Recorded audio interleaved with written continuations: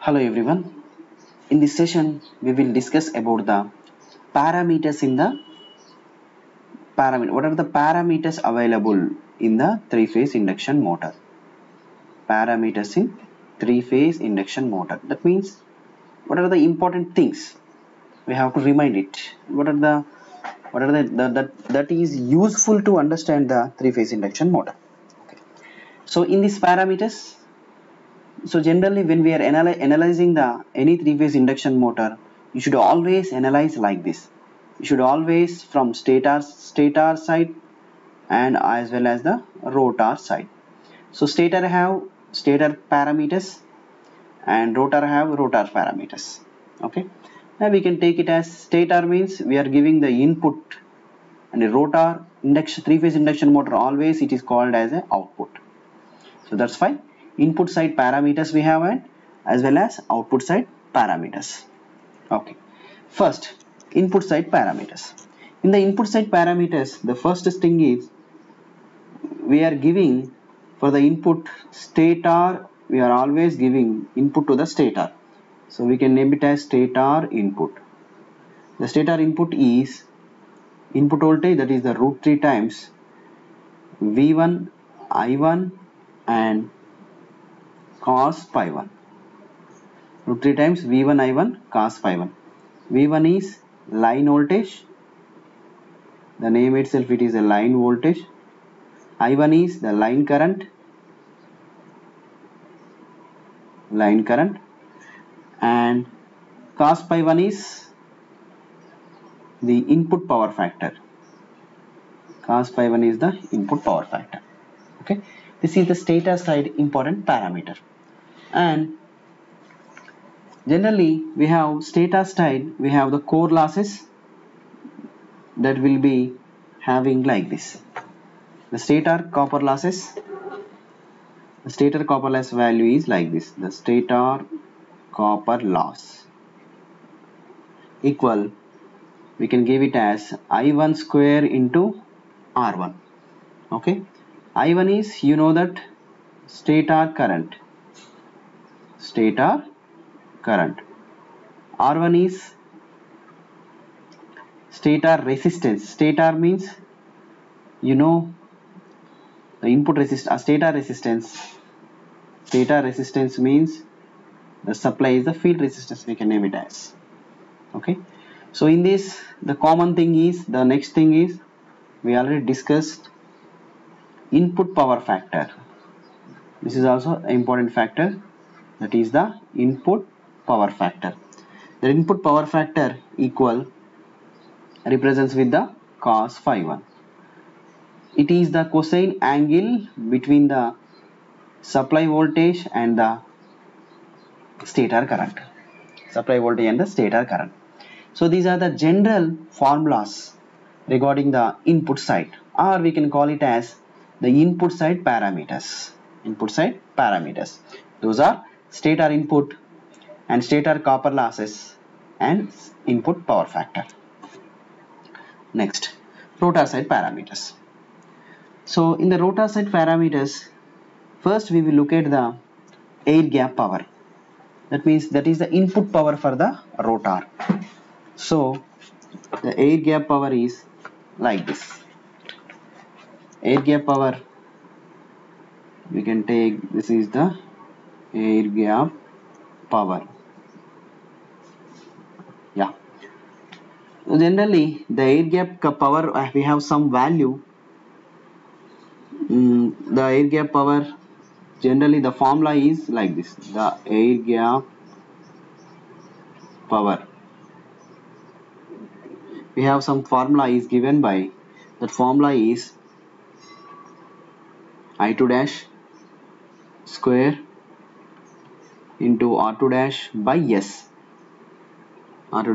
This is general air gap power formula. We can calculate by using the two methods. We can calculate this air gap power by two methods. The first, we have some method, the case 1.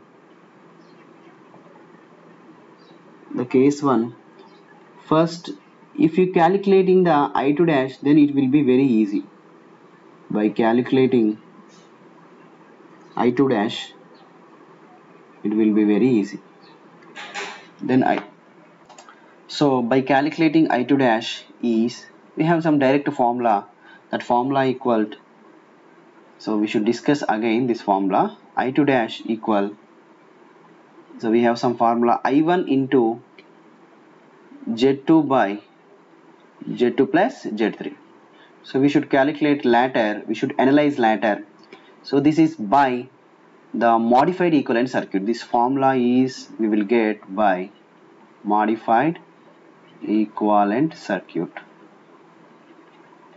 Modified equivalent circuit. Okay. So for case 2, how we can calculate this air gap power in the case of case 2. So for case 2,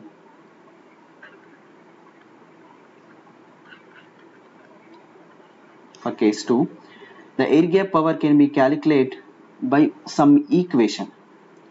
So the air gap power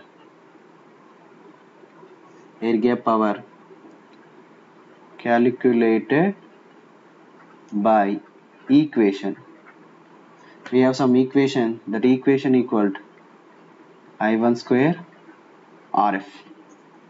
Okay, here how it is, the air gap power equaled 3 times of I1 square into RF. Yes, okay.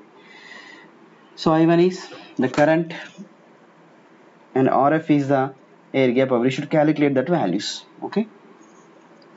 And the second point is, we have to calculate is the electromagnetic torque. The electromagnetic torque is TEM. The electromagnetic torque is TEM.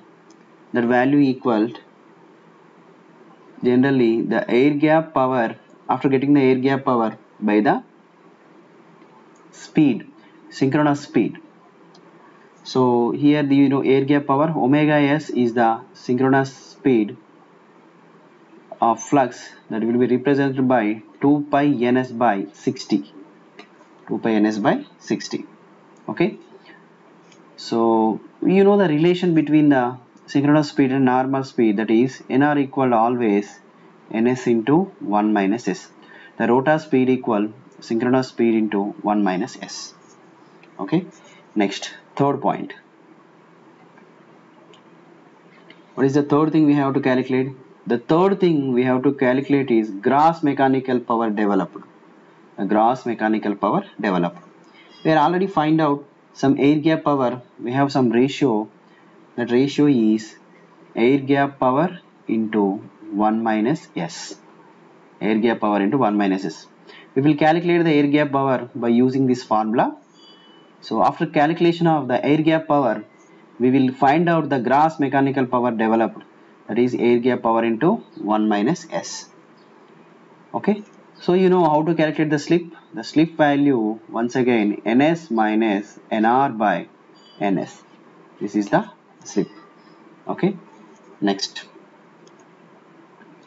after finding the gross mechanical power developed, we will find out the net power. The net power equal to gross mechanical power developed minus, we will do the, by doing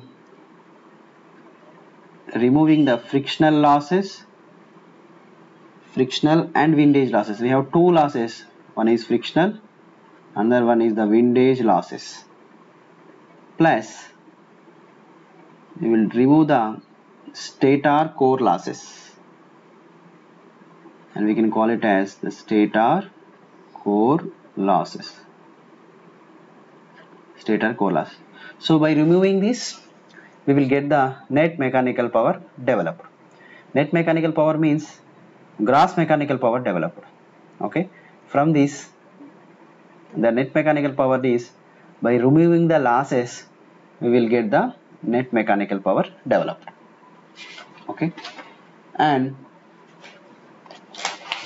after that,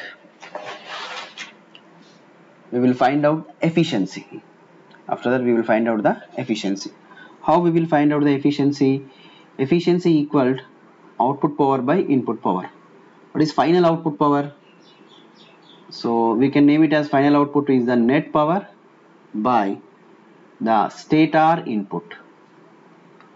So net P net is the net power developed, simply net power developed, okay, and PS is the stator input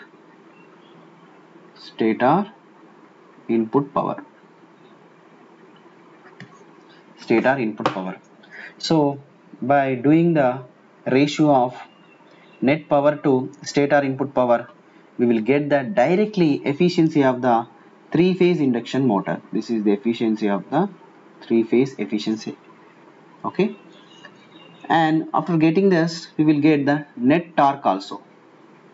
We will find out net torque, and this is the efficiency, net torque net equal net power by rotor speed, net power by rotor speed. By doing this, we will get the net torque.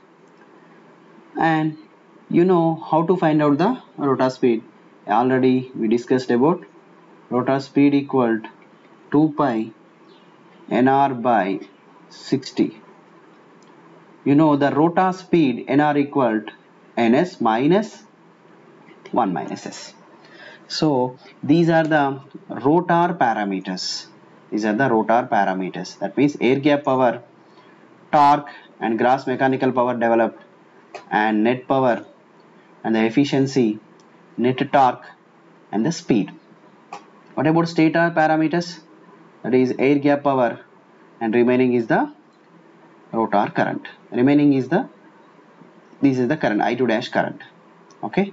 So these are the stator, these are the input side parameters, that means stator side parameters. And in the stator side, we should calculate stator input, stator copper losses, input power factor. And rotor side, we have air gap power, and these are the formulas, okay. So this is about the parameters regarding the three-phase induction motor. I hope all of you understand the session. Thank you.